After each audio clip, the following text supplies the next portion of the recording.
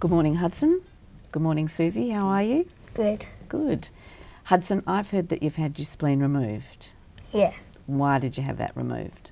Because I was getting really sick Uh-huh. and I had a yellow face. Oh dear, doesn't sound good. Susie, why did he have his spleen removed? His red blood cells are the wrong shape, and as they're going through the spleen, they were being destroyed. Mm-hmm. And do you have to remember anything about not having a spleen? To take antibiotics every day. Yes. To eat well. Eat well, yes. To get a needle every year. Yes. And yeah, And what does the spleen do in a normal person or in a healthy person? it helps you from getting sick. And how does it do that? It Susie? It makes white blood cells that help fight infection. Mm-hmm. So they're special cells that the spleen made, and they fight bacteria. So people without spleens are always going to be at risk because of bacterial infections because their immune system has been depleted. And we want you to remember how to live healthily, and the 3 things that we go through people without a spleen at the Spleen Registry is that you need some antibiotics and you take them daily. Do you take something, Hudson? yeah, antibiotics. Yes. And what do you know what the name of it is? It's amoxicillin. Amoxicillin. Great. We have a batch of other antibiotics on hand Yeah. in case he excellent. does get sick, that we So- start straight away. And Fantastic. That's the emergency supply. Yeah. So people commonly take penicillin, amoxicillin, and if they're allergic to that, there are other types of antibiotics.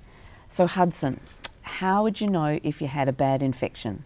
If I got a headache, Mm-hmm. burning throat, Mm-hmm. feel like I'm going to vomit, and diarrhea, Okay. and shivers and shakes. Fantastic.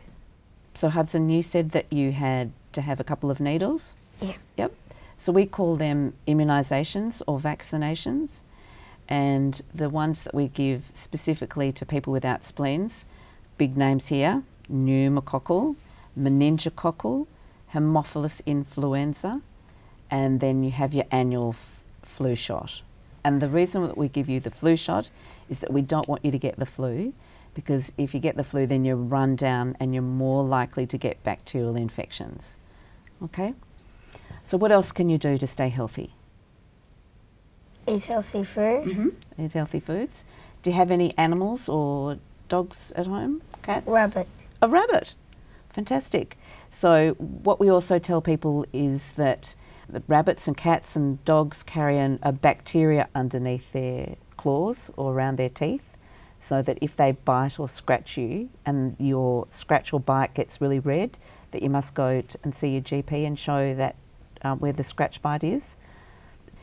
And then the other third part of it is about giving you some information about life without a spleen, because people forget it or people haven't been given the right information. What about travel? If you said travel, I have to get a needle every time I go to travelling. Yeah, like if you to certain go- places. if you go to Asia or countries where there's malaria that can get transmitted by mosquitoes, you must go and see a travel doctor. And again, always remind the person that you see that you don't have a spleen. But one of the most important things that you must remember and do is when you see a doctor or a nurse, you must always tell them that you don't have a spleen. Yep. Okay? Okay. And how do you remember all these things? Do you carry anything on you? Yeah. What's that, Hudson? It's a card that says things to remember Mm-hmm. that I should always bring with me. Mm-hmm. Fantastic. Should we go through those once more? Okay, so we mentioned that if you feel unwell with shivers and shakes, that you must present to your local doctor. And what do you always remind the doctor when you get there? That I don't have a spleen. Fantastic. Okay, and the next thing it says is antibiotics. So take them when you're recommended. Some people are on them every day. And even if you're on them every day, you still must have an emergency supply of antibiotics. Okay, what else does it say? It says to carry or have a medallion or an alert card. And that's what this is. Every person without a spleen must have this. And when they go and see a doctor, flash that to them.